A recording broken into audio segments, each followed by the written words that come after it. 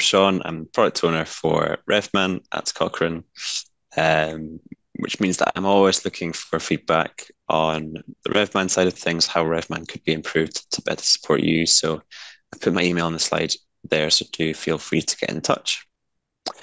First of all, I'm going to be giving a brief introduction to study-centric data, what we mean by that, the associated workflows, and the data package that study data sits within. And that hopefully will help to put the demo that will follow into context. First, though, we'd really love to understand the experience of everyone out there in the audience. So, Dario, if you wouldn't mind starting our poll, we'd love to know, have you imported study data into RevMan before? And within that, we'd love to know whether that data came from Covidence or from a different source.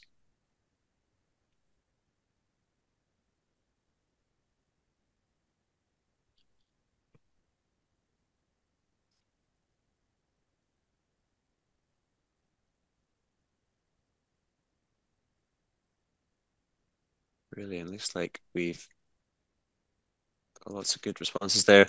And yeah, it looks like we've got lots of people here who have never imported data before, which is brilliant. Um, we can walk you through that in this session. I will close this. Okay. So I want to start with a quick definition. So study-centric data management.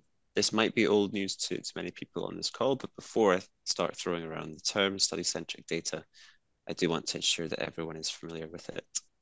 So at its core, study-centric data management is an approach to managing study data where the study data is held within studies that can exist independently of analyses. That's the big change here from previous versions of RevMan, where the study data was held within a specific analysis. Often when we're discussing study-centric data, it feels like a broader concept because of the wide range of benefits that are brought about by working in this way. For example, you can predefine your analyses in RevMan at the protocol stage when you work in a study-centric data way. So you can define those analyses before you've extracted data, ultimately working in a more systematic way. Your study data can be reused in multiple analyses without having to go through the pain of repopulating the data for each analysis. And then one of the big focuses on this session is the ability to easily transfer large study data sets into RevMan.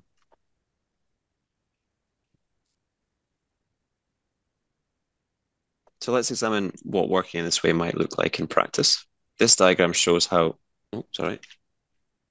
This diagram shows how study-centric data might change a typical review development workflow, focusing on study data and analysis. So we've broken it into three sections: planning the analysis, preparing for the analysis by extracting the data, and then populating that data into RevMan so that your predefined analysis are populated and appear instantly. The brown squares are steps that have been eliminated when you work in a study-centric data way. So you see there's lots of manual work eliminated at the populate stage. And then there's some green squares that show new tasks that must be performed when working in this way. And later, Julie will show how review criteria can be set up at the plan stage, and then data can be populated.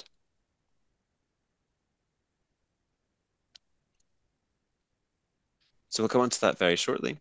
But first, I just want to revisit this fourth benefit of study-centric data that I skipped over earlier. We know that publishing data openly increases the impact of research. And working in this way lets you share your study data in a non-proprietary format so that it can be used elsewhere. So the study data formats you will later see being used to transfer data between Covidence and RevMan is also published with reviews on the Cochrane Library as part of a larger standardized data package. The aim of having this data package is to empower as many people as possible to use the data, take it into whatever tool is available to them, or explore the data in readily available tools such as Excel. We are seeking input from the evidence synthesis community on how the value of this data package can be maximized. So we would love it if you could, as we go through the demo, have a think about some of these questions in the context of your own circumstances and workflows, and send myself or Gert any feedback you might have on this data package.